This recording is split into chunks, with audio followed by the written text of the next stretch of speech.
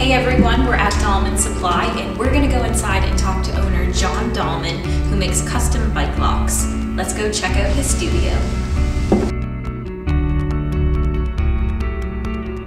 How did Dalman Supply evolve? It evolved out of need. I needed a bicycle lock, so I made one out of materials that I found around me. And once I did that, there was immediate attention drawn to it by friends and immediate encouragement for me to pursue that and maybe try to make it into something else, something someone else would want to buy. And so after I made one, I just started kind of evolving the process by getting better materials and finding ways for it to be more bike friendly and customer friendly. And I was just immediately encouraged by those around who saw what I made. Now your locks are sold internationally.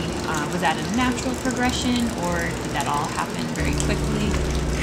The international commerce happened very quickly.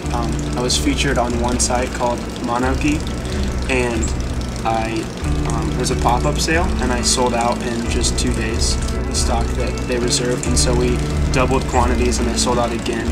And ever since that, I've just been getting attention from European magazines and blogs and retail outlets and distribution outlets, and so I've been pursuing them all.